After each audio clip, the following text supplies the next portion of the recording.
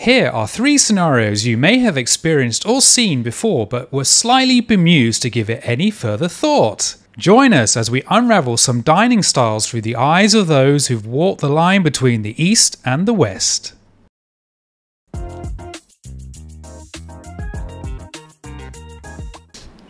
What are you doing? Eating my lovely rice?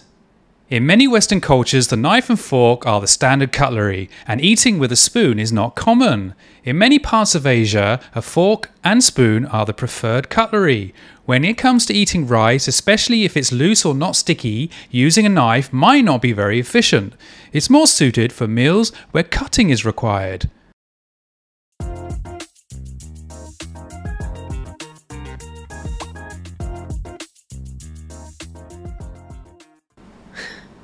What are you doing? You scared not enough to eat, is it?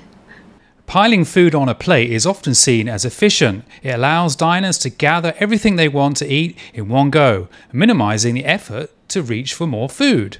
However, taking small amounts encourages diners to take only what they can eat, promoting mindfulness and moderation.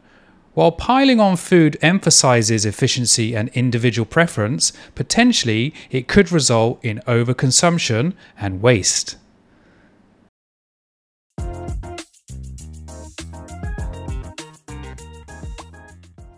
Are you sure they'll be clean? Well, how do you do it?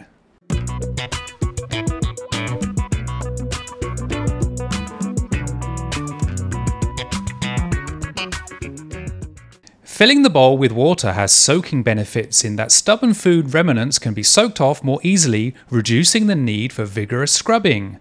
Applying detergent directly to a sponge and then rinsing under running water ensures that each item is cleaned with fresh, clean water, potentially reducing the risk of cross-contamination. Thank you for joining us on this voyage across cultures. For more stories of exploration and understanding, subscribe to our channel and share your own experience of culture shock in the comments below. Until next time, keep exploring.